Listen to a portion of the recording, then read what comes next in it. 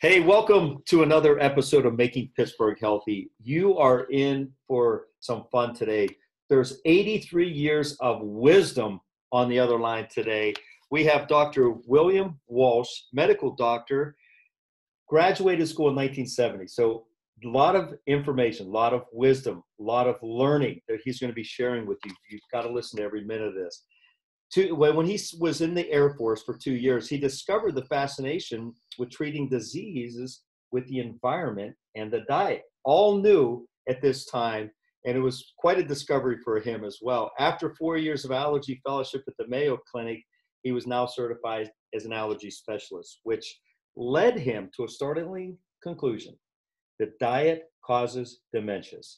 And you're going to hear his personal story with dementia, and his discovery with diet, his medical research, and how the environment and diet play a direct role. And I'm really excited because I had allergies as a kid, and my diet, my lifestyle were off. I'm going to share my story as well. But Dr. Walsh, thank you for joining us today. We're excited to have you. Tell us a little bit about yourself, what you like to do for fun, and what gets you up in the morning.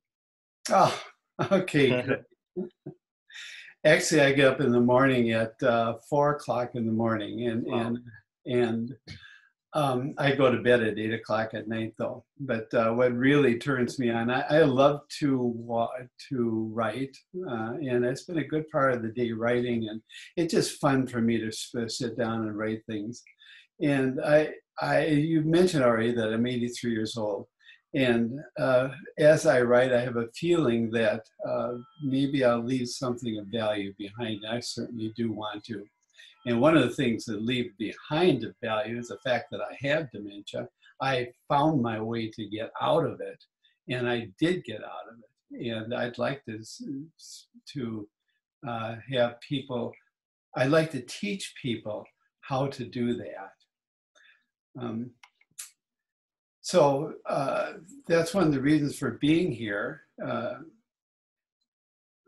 you have a question? Yeah, I was going to say, you've written countless books, and I've watched some of your interviews where every time you wrote a book, you realized you didn't know that much. You wrote another one. You didn't know as much as you need to. You wrote another one, which that's the discovery of staying in the game. A lot of people tap out and just, they put in their time and they tap out. So I love your energy at 83 years old, your excitement. You're still going strong. But let me ask you this. So we go back to, you were in the Air Force. You graduated in 1970. Was medicine looking at diet and environment for sickness, disease, allergies at that time? Or is this something new that you discovered? It really wasn't looking at it at all. In fact, the medicine has not looked at the diet seriously until it started to look at obesity and trying to control that. And for many years, certainly during most of the years that I was in practice, we thought that, well, you get fat, and so that's obesity. So it must be the fat in the diet that's causing the obesity. Well, what we found out later is that no, it's not the fat in the diet, it's the sugar in the diet that's causing it, which is a complete surprise, because if you're fat, then it should be the fat in the diet that's causing it, but no, it's not. And the reason being that sugar is the trouble is that sugar in excess is poisonous and poisons some of the systems of the body that keeps you alert and active and fat and not fat. And that was a big, well, two things really set me on the path of sugar and other parts of the diet that can cause illness. One is the tremendous work done by Dr. Robert Lessig of the University of California at San Diego. He's an endocrinologist and a pediatrician, and he wrote about sugar and calls it a poison. And that really started me on my working of looking at sugar and looking at the diet in a different way than looking at fat, which was, as I said, what was the thought before. and I, back in, when I was about 40, 50, and that time, I was really kind of fat myself. In fact, I have two brothers who are overweight, and I have also two other brothers, but the two overweight brothers both died, a sudden death, cardiac death, one at 50 and one at 59. And so I thought to myself, well, I've got to change this. I've got to lose weight. And so I said to myself, knowing myself, I have the willpower of a gnat, not very much at all. And so I said, I can't really follow an organized diet because I never will do it, but I'll take one thing out of my diet. I'll take the sugar out of my diet. And so I did, and I in no way cut back on my food, but as time went on, over a long period of time, I lost weight. And in fact, I'm continuing losing weight because I continue to have sugar out of my diet. And I started out from 100 or 248 pounds. And now first of all, my first drop down through using the sugar itself, when I went from 248 to 200 pounds. And then at that time, I started to get symptoms that were coming that I thought I'd better worry about, as far as a little bit of dementia, a little losing of memory and stuff like that. And so I extended the foods that I'm avoiding, and I kept dropping down until I hit 150. And then when I hit 150 pounds, I was reading someplace that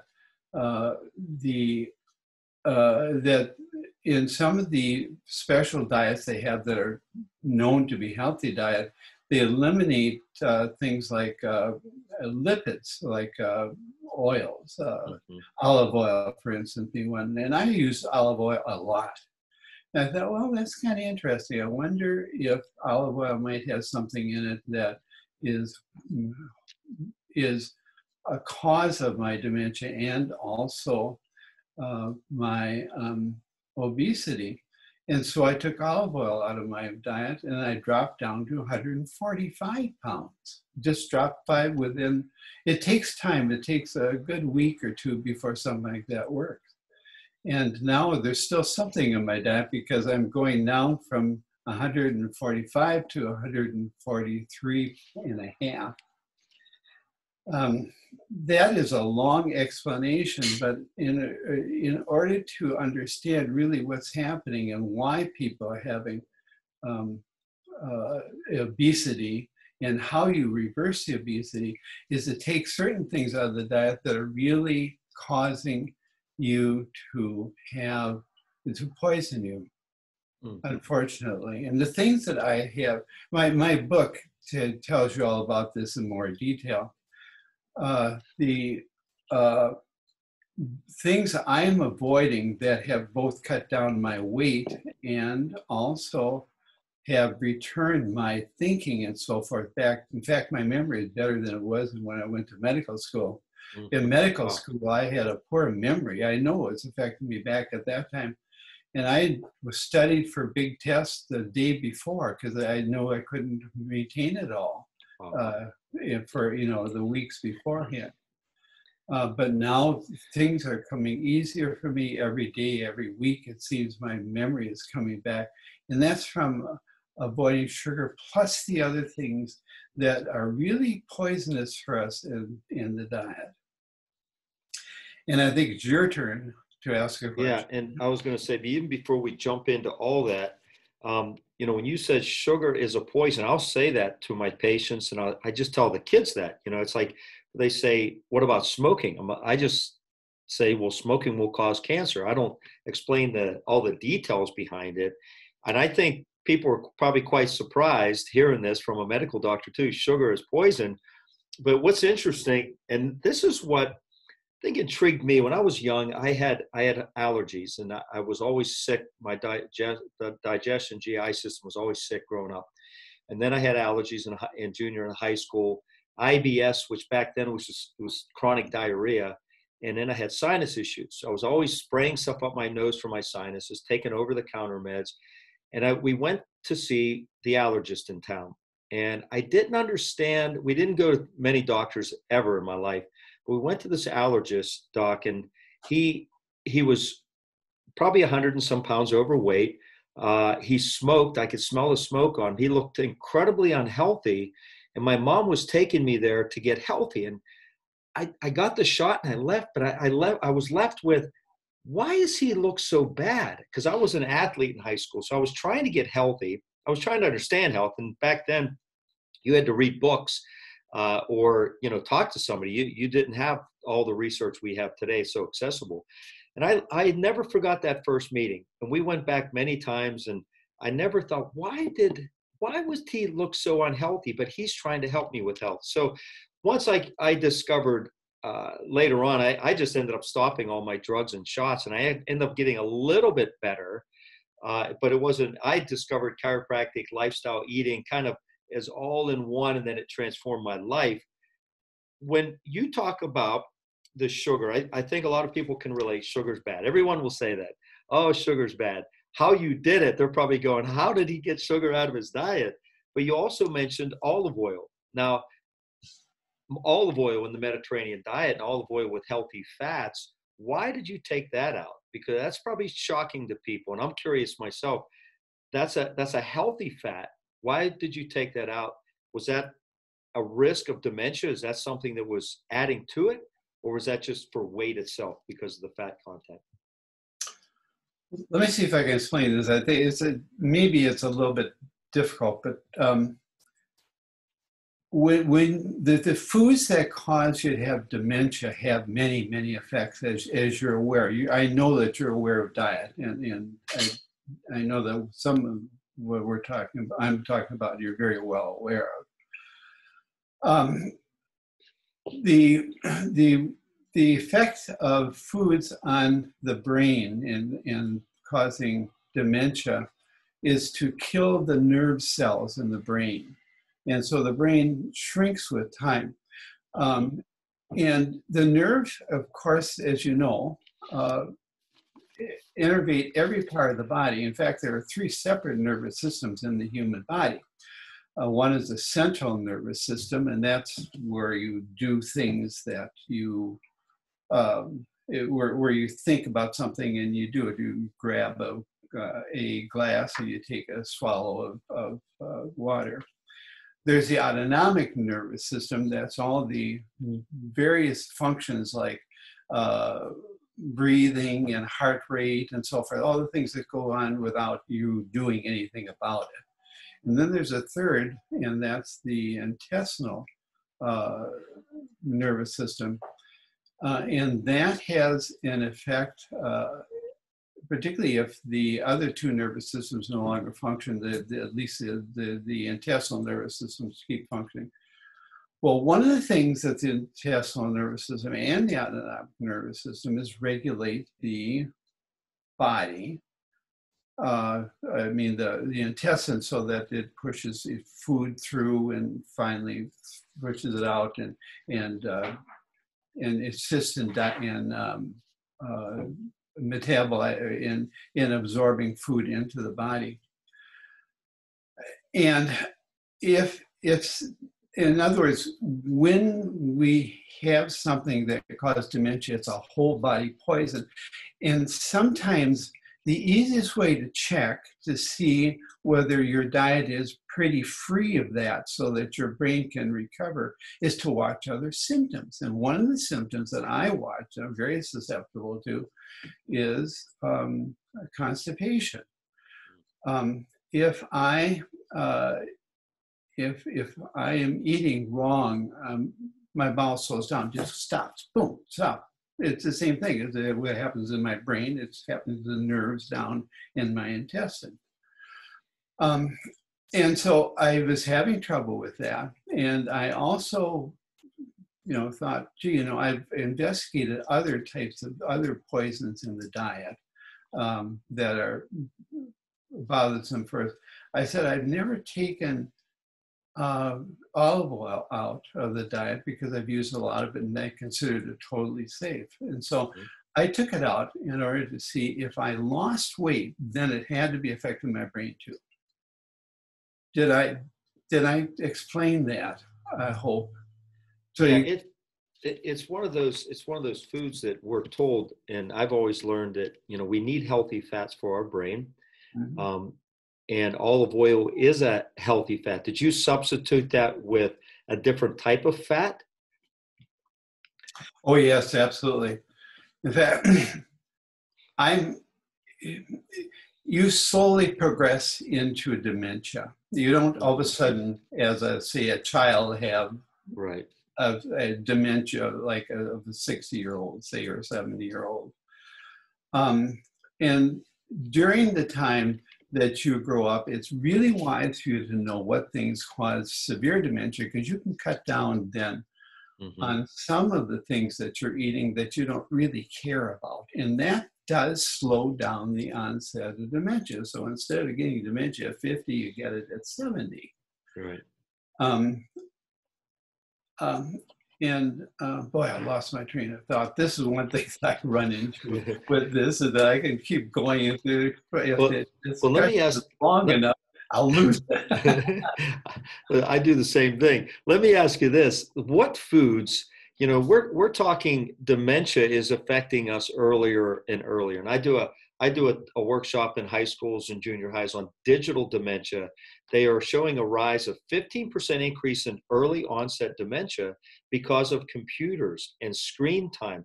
Screen time sitting on your phone or computer for kids under 18 is 7.5 hours a day. That blows my mind. How do they do it? That's really good. Gosh. And with adults, it's over 10 hours. It's up to about 10 hours and 45 minutes, which again, astronomical. So wow. It's way beyond what I would suspect. Same here. And it's only getting worse because we carry our phones around with us everywhere. And we not only do we stare at them, but we're staring at them with horrendous posture with our neck, looking down at this screen all day. But let's go back to the foods. Early onset of dementia, people listening, you have to realize, don't wait for the symptoms of dementia or your spouse or family member to say, honey, I think you're losing your memory. We need to start changing your foods. You've been poisoning yourself for 50 years. Now it's high time to change. This is insane, but this is what we're doing, Doc. Let me ask you this. What foods should the listener start to look at and avoid? Because if they're poisonous, we may not be able to avoid everything. We realize that. Like sugar, it's hard to say you eliminate it completely, but we have to dramatically reduce it. And as an overall, when we look at foods, I teach my kids, I have 5 kids, and I teach my kids, you got to read the labels. And if they bring a food into the house with aspartame or MSG, I get mad. Are you kidding me? You're putting poison into your body. You're destroying your brain. What foods should we be looking at? What chemicals are the top ones that people need to start avoiding now? Okay. They're about, it's, I launched on an explanation and I lost it. Let me go back to it a little bit. When we say you have to avoid, as a child or as a growing adult, you don't have to avoid as much as I have to avoid it, because I got dementia so bad that 5 years ago, I couldn't talk in a long sentence, because when I started to talk a sentence, when I got to the middle of the sentence, I forgot how I started it. And so for me, I'm at the very end stage of dementia where if I let go, I get to have trouble. So when we're talking to children and young adults and so forth, with the value for them of knowing what I have to avoid is not that they should do it now, but it keeps it in mind of the things that they should go light on now. And if they go light on now, they might never reach the stage that I'm in. So when you talk about, to sum up what you have to avoid, is that you have to eat only natural foods. And when I say natural, I mean natural. We're down to my wife and I are down to just a few vegetables that we can eat, and then I have to treat them in a special way in order to try to get out what farmers have put into the vegetable to make it pleasant tasting and sellable. That's what's causing the dementia. And why is it causing dementia? Because these are very strong nerve stimulants. And all through your life, through 3 meals a day, you are eating things that stimulate your taste buds and gives you this wonderful feeling. It tastes good. It's wonderful. Like we brought up citrus already. Citrus is a wonderful tasting thing. It's just great, but it is a poison. So when you ask what do you have to give up, you have to give up or try to take out of the foods what farmers have put in the foods to make them more delicious. And for instance, I went through a whole line of vegetables to find one that didn't stop didn't put me into constipation. Using constipation as a measure of the of my tendency toward dementia and harm to my brain. I went through lettuce, and I went through spinach, and I went through peas, and I went through other things too, with various potatoes, and every single one of them stopped me up. And which means for me, I can't take them because I'm that far away from sliding back into it. And as long as I don't eat these foods. So when you say, what do you give up? It's easy to say better to say what we primarily an animal diet. Mm-hmm. Not fruit. Fruit's got citrus in it, most fruit. And also the sugar part of the bad part of the sugar is also in fruit. But we eat things like beef and pork and turkey and chicken. And not only that's our primary, and various types of fish. Like for lunchtime, we'll often have a leftover meat from what we had the night before. And also mixed in with salmon from a can, and put that together sometimes with oysters to give it some extra flavor. But for us who have to be so strict, it's a diet of very few things. It's a little bit boring, frankly, but it maintains its ability. I still maintain the ability to write, to talk, to remember what somebody's name. I live in a senior home with 150 people. I can remember most of the names now of the people. I'm not to where I look at somebody and say, I know you live right next door and I can't remember who you are. I don't want to go back to that again. But in order to do that, I have to be very careful that I eat only what has not been improved in farming.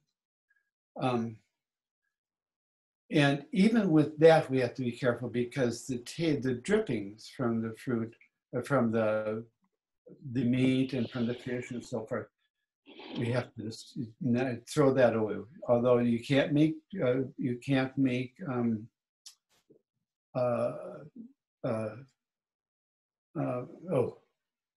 flour in that, and drippings is, I forget the name of it. It's sorry. Yeah, that's right. So it's but if you listen to it, it's too tough to do. And you don't have to do it if you're younger. If you just know that there's problems in those foods and just cut down on your intake of them, you can have a normal diet, but just a normal diet with decreasing the amount of things that are really bad. And that's why sugar comes in, because sugar is a really bad thing. And what it does, it'll poison I will continue to lose weight. I've lost over 100 pounds. And the only thing I've done is take sugar on my diet. I eat just a lot. What happens though, if you don't eat sugar, then your body will regulate its own fat. And if I overeat, like at a dinner table, and then later on, I will become very warm. I'll start perspiring if I'm in a warm room. And what's happening is that my basal metabolic rate has kicked up until it gets back. I probably have put on a pound, but until it gets back to that 150 or now 145 and then 143 and a half. It always comes back to that if you don't poison it with the sugar. So it's not the calories of the sugar that really get to you. It's its ability to poison certain body symptoms that are valuable for you. And if you have obesity, you're setting yourself up for, as my brothers passed away for cardiac attacks, for diabetes, all the other illnesses that come from obesity. And I read a statistic recently that 40% of all related cancers are related back to obesity, 40%. So, and when you look at obesity, what you just said there, the sugar is the main thing. I mean, we used to think that the fats back probably in the 70s and 80s, and that all changed. And the sugar causes inflammation, and the inflammation starts plaquing and causing all kinds of havoc in the body. Let me ask you this, with how the brain functions. I agree very much with what you said. And and when you said, it was funny, you said you go light on it now. I would say like, no, we need to stop this. So you're a little bit, you're more, I guess that's a better way to approach it. I get a little radical at times. I'm like, stop it, even though it's very hard for me to just, completely stop things. We need to go light on things. I think those are good words of wisdom.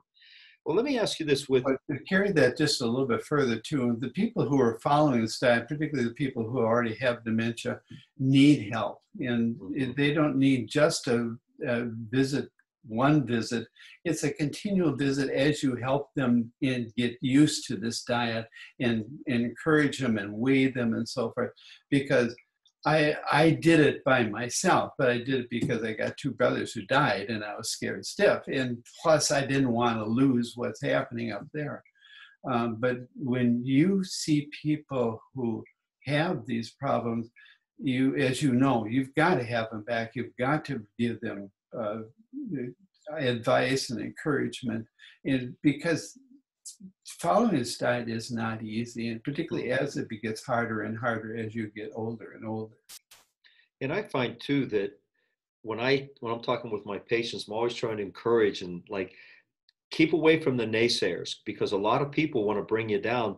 They're obese, they're overweight, they like their horrible foods, they want to stay there. So as we start to change things, we've got to have support. We've got to have support around us. If not, we'll be pulled right back into it. Why? Because it's all around us. Every place you go, from church events to parties to birthday parties, it's sugar. It's, you want a pop, you want a beer, you want a glass of wine, you want an ice cream cake, it's like, oh my gosh, it's everywhere.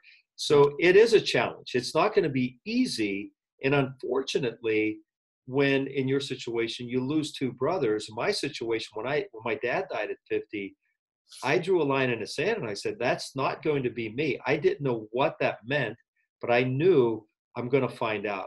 And in your situation, you discovered you had dementia later on in life. Is there a chance when the brain gets damaged, the nerves in the brain get damaged, Is there a chance that you can reverse some of this? And Absolutely.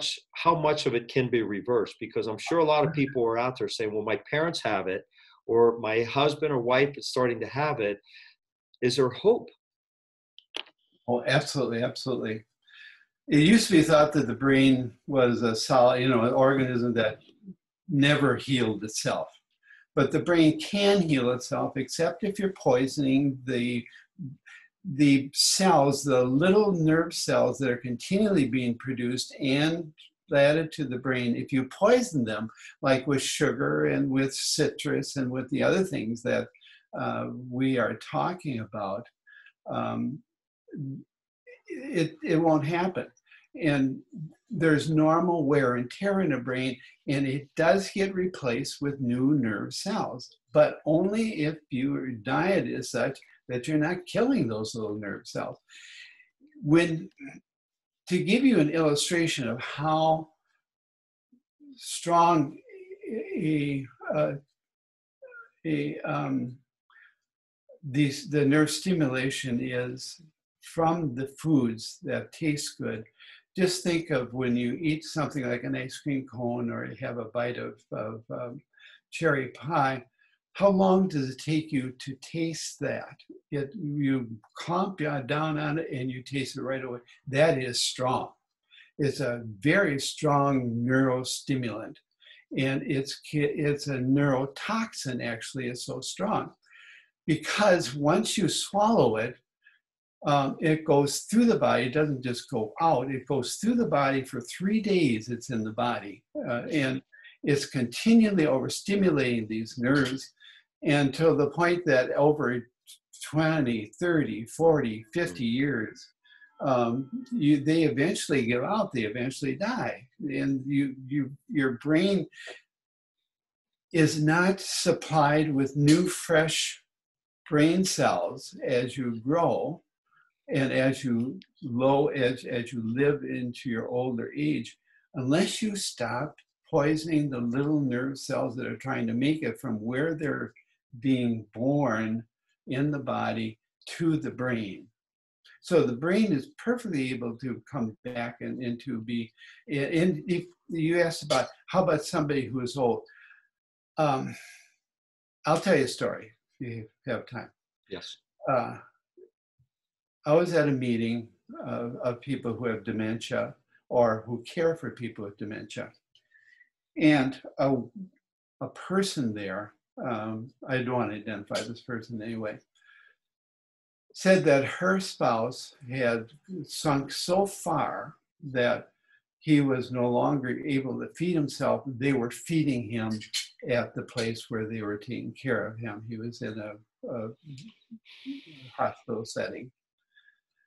And they all got together and decided that it would be wise to let him go, that there's nothing in the future, and just let him go. And they thought that was a human thing to do and the religious thing to do. I've talked to various priests and ministers, and they agree that with me that's the right thing.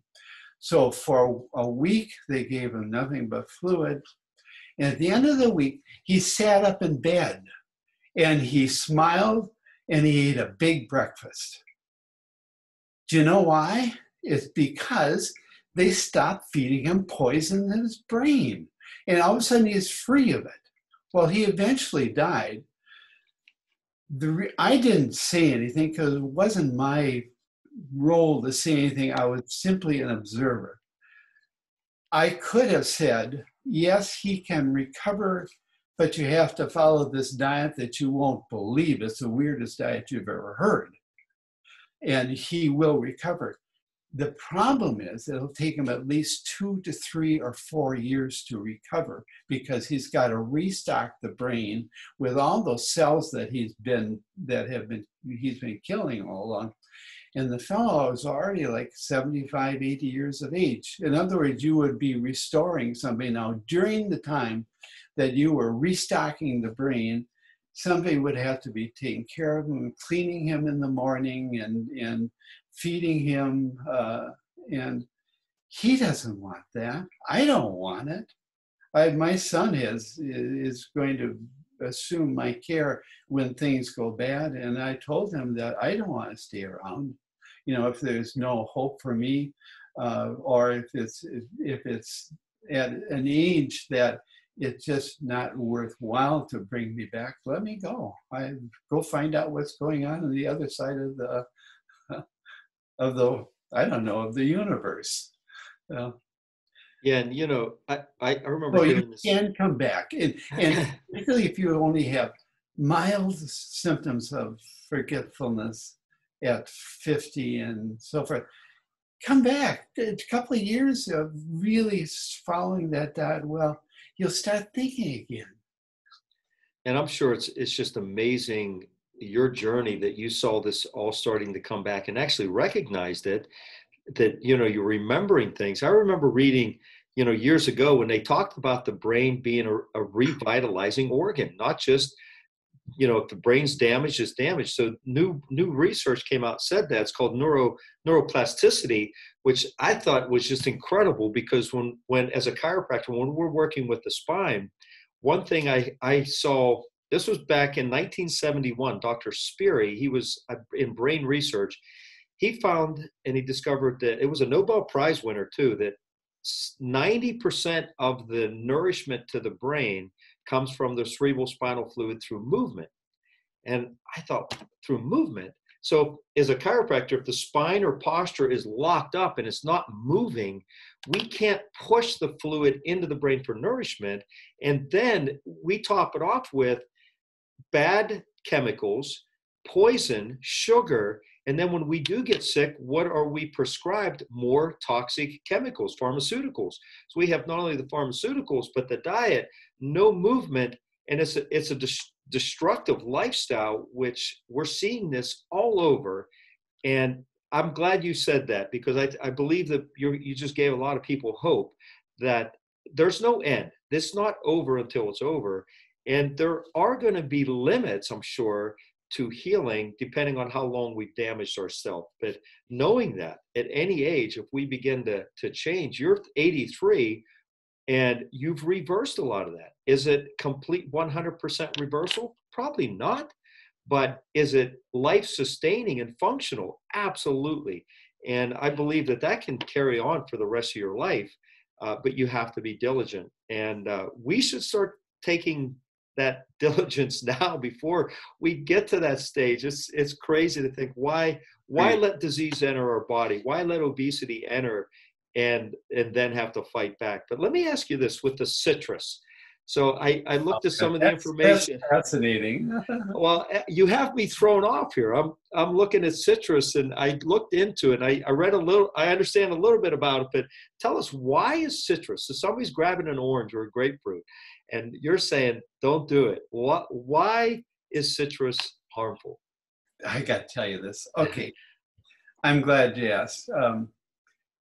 I've known for a long time that there's a problem with citrus, and it comes up because in myself, I have every once in a while I get cold sores, and they're little tiny cold sores that sit here or there or something. And what the cold sore is that it's caused because there's a herpes virus infection of the nerve that supplies that area there and protects it. And if, as long as you don't have citrus, it stays small and eventually goes away. If you have citrus, and this used to happen to me until I figured out this thing myself, it would go from a small thing to a great big sore, which indicates that I was really clobbering that nerve that already, is already having trouble. It's already virus infected. So it isn't the virus infection alone that's causing that. The virus infection alone is causing the small sore, but the big sore is coming when you poison that nerve with citrus. Now carry this one step further. A huge proportion of us have a chronic indolent virus infection, herpes virus infection of the brain. And what do we do when we get a cold? we take citrus. Mm-hmm. Orange juice has got vitamin C. It's wonderful for colds and so forth. Well, of all the things that you don't need is to have a flush of acid and the citric acid going through and activating the virus, the indolent virus infection of your brain that you already got there. It may be that citrus is one of the primary causes of dementia, and I won't touch it. A second thing comes up is that in the dementias like Parkinson's and Alzheimer's and so forth, there are little bunches, little blobs of protein. They're all jumbled up together. And that's a sign of the type of dementia that you have. What would cause them to clump up like that? And nobody really knows that, but here's a possibility. When you have a glass full of orange juice or other citrus containing food, doesn't that give you a whole body a flush of acid? And like a lot of the blood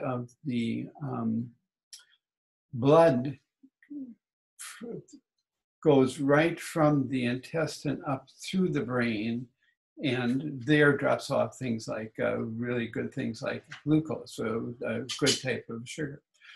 Well, can it also bring the acid there and cause that's one of the causes of a nerve becoming open and then closing and opening and closing and eventually opening and closing until it gets into a little mess. So isn't citrus one of the prime causes of what's called an inclusion body? So citrus is a dangerous thing. I know that it causes this to happen, and if it happens here, it must be happening up there too.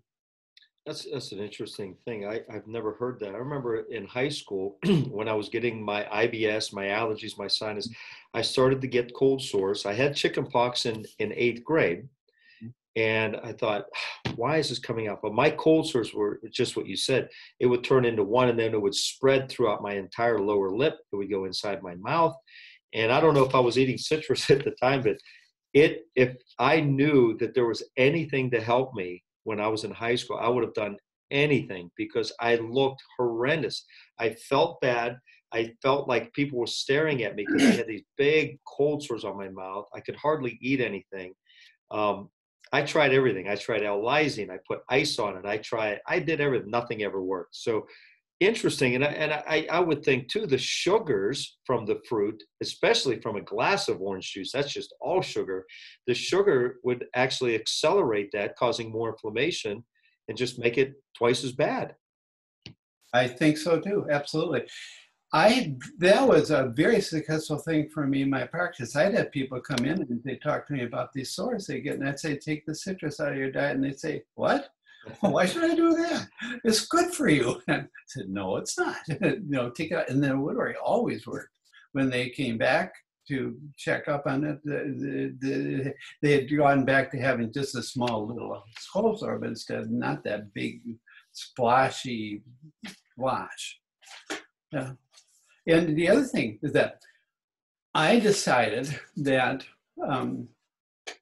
in my hunt for foods I could eat, I decided I can get by with grapes. So for 2 weeks, I ate grapes. And all of a sudden, the whole roof of my mouth swelled up. Whole roof just swelled up. And you'd say, well, how'd that happen? Well, it's easy. The acid there got to the nerves that supply that. And so I stopped the grapes, the acid in the grapes, the tartaric acid, and also the citric acid. And it took about 2 weeks for that to finally settle back down again, but it did. And so dealing with that in my own personal life, not being a doctor, I know that that is poisonous. And from the number of patients I saw who had the same problems and that responded to stopping the citrus, that gives me further indications that there's problems there. And my worry that this indolent virus infection of the brain will cause the citrus will cause that to be increasingly destructive. It convinces me we got to keep the citrus away from our people.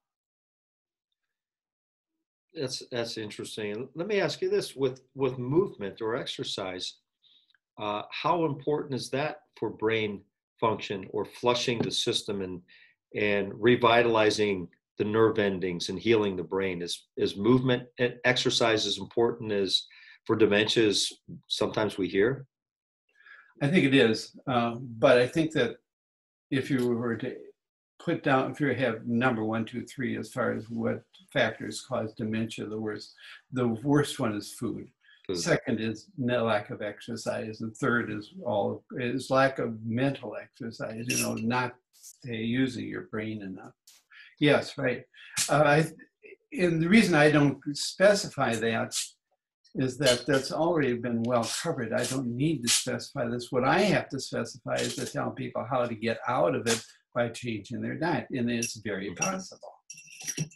Yeah, and even in my practice, I can't cover everything I need to. I would have to spend hours with every patient every time they came in. That's why I do videos and I do workshops and I write books and I refer them to people like yourself who've written the books that can specialize in that. And when you're listening to this, people, you want to continue to learn. Every guest I have on the show, and I always say this, go to the material, go to Dr. Walsh's books, get some of his books, start reading them and applying them. You may not apply everything, but you start to apply it. And this is like layers, just like when you were in medical school, when I was in chiropractic school, you learn a little bit, that becomes a base, then you learn a little bit more, and then you learn a little bit more. And that's what I think why you wrote so many books is you kept learning and you had to go back and say, wait, I know more. I got to write some more things up. I try to correct the mistakes I made in the early. Well, and that's the journey we're on. Is this is relationships we're in. We make mistakes all the time. I know I do. My kids and wife will testify to that. But I do it. I just keep going. I try to keep learning. I try to keep studying, and I try to keep applying it. And when you learn these things, these are life-changing, people. You start to limit your sugar. And you start to decrease sugar intake, not only for you, but for your kids. Don't let your kids build this up. You're changing their life. You're saving their life, saving a life of destruction, whether it's dementia or any kind of mental disease or illness, or a physical one, or dying early and leaving a family behind. When my dad died, it was unfortunate. My mom was left, single to take care of a house. I had a younger brother who was 6 years younger than me. She was raising him. I was off to college. No finances, no money. It was just such a heavy burden, which I look back and I think, man, if my dad knew what I knew and he applied it, and that's the thing, you can have knowledge, but if you don't apply it, just like yourself, you apply it every day to make your life functional, that we could avoid these things. So my prayer is, people listening, start to implement these strategies. Go buy your books, or when you buy a book, here's my advice. When you buy a book, this is what I do every time. Take and I have it, so I have this right in front of me, a pen and a marker, a highlighter, and you mark the book, circle things, write it out, put notes in it. And then, because you want to take those nuggets and then apply it. And then it becomes habit. And then you build another habit. You'll learn these strategies from Dr. Walsh's books, from these podcasts. Don't just let them go one ear and out the other. Can I mention one thing? Absolutely. Yeah, I agree very much with what you're saying, but when I have put out altogether out 7 books, and they did well, and I'm very pleased with them. Only the last one should count, because it's the one I really take the same subject and keep redoing it and revising it and refreshing it. So if you get an earlier book, you get, it's not as good as the current book, which is titled How I Recovered from Dementia. the name is long, but I sat for a long time and said, what am I trying to say here? And what I was trying to say is, hey, this is how I did it. Hey, if you can find some information in here that'll help you, for heaven's sakes, I hope it does. But get the current book, not the old books, because they're not as good as the current one. I was going to say that, and I'm sure you were going to mention it anyhow. So, because that's how we always think, is like the old stuff. Don't just get the new one, study it.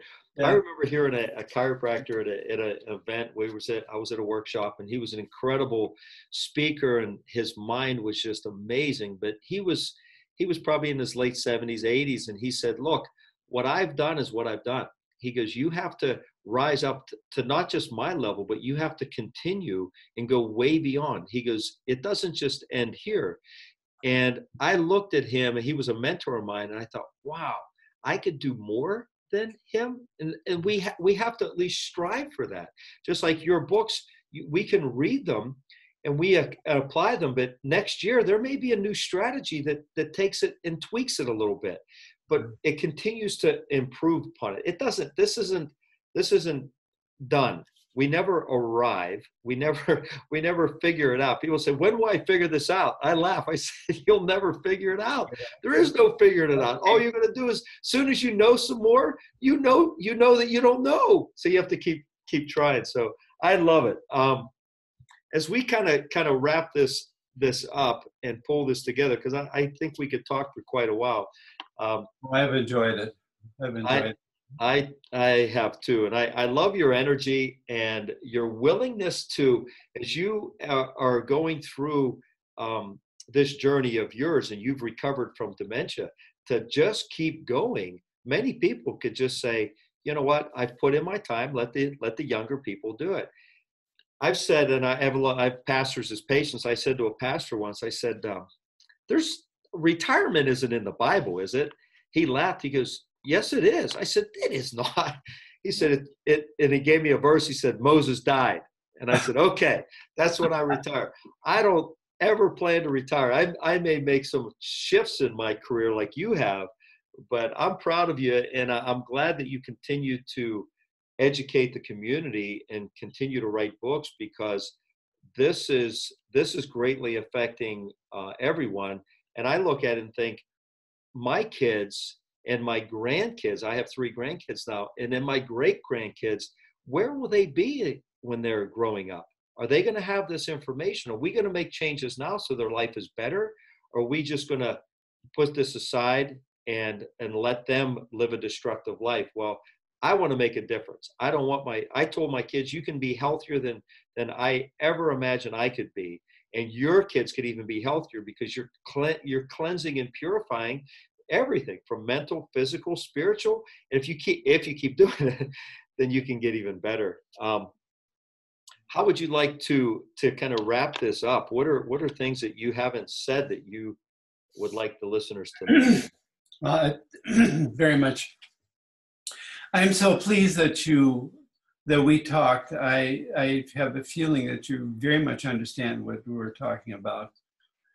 I hope that you have 100 people with advanced dementia come into your office, and I would hope that you will say, "Come on in, I know what to do."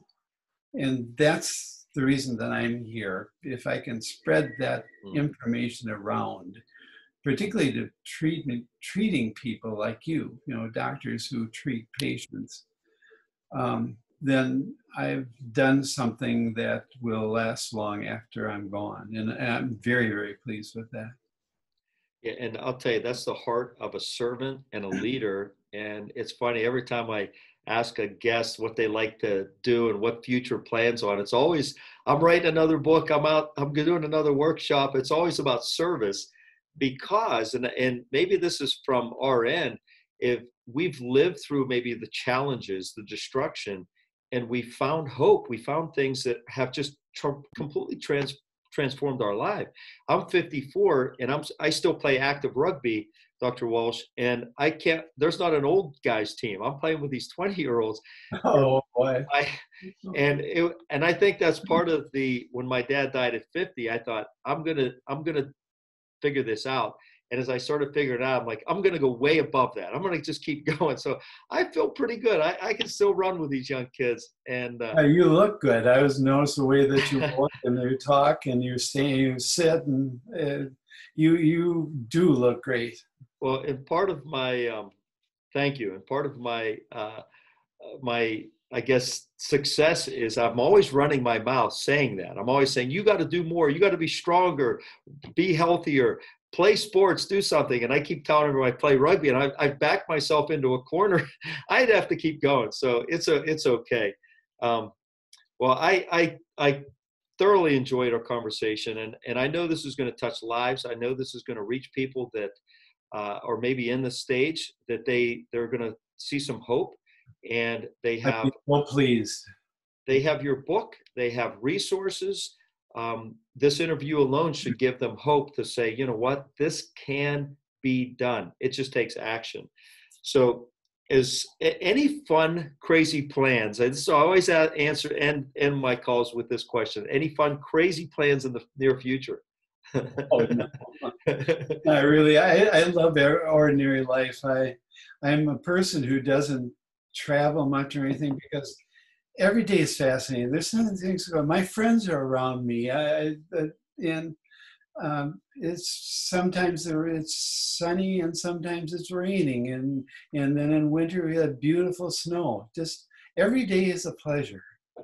Just wonderful. And that's a wonderful way to look at it. I think when I hit probably 50 or 52, I started having a different viewpoint. I started to say, wow, you know what? I plan to live to 120. That's what I've been saying. So I'm not quite halfway there. I'm close. I'm 54. But I thought I'm on my like second part, over 50. I'm like, I got to start looking at this differently. And I'm starting to appreciate things more. I'm starting to appreciate the birds singing in the morning. And I saw a little bunny out this morning. I caught a little baby bunny on my farm. He was stuck, and I picked him out of he was stuck under a bush, and he's squealing for his mom. And I thought, wow, how cool is that? So, and I put him down and off he went. But you start to appreciate life. And I pray that our listeners, we can, wherever you are in your journey, whether you're 20 years old, 60, 83, like Dr. Walsh, you say, you know what? I need to appreciate life, enjoy life, and you can enjoy life better when you're healthier. So take this challenge, start reducing sugar. Go buy Dr. Walsh's book, How I Recovered from Dementia. We'll have all the links on our show notes here that all you have to do is click and go to it. So it'll be very easy. I always say, if you're driving a car, don't do this now. Just wait. So, Doc, thank you for being on the call today. I appreciate it. And I give you all the energy out there from my end to keep this journey strong. Well, thank you. I appreciate very much being with you.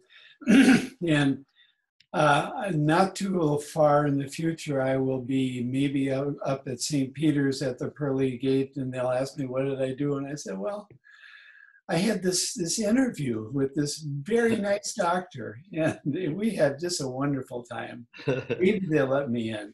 They will. All right. Thank you.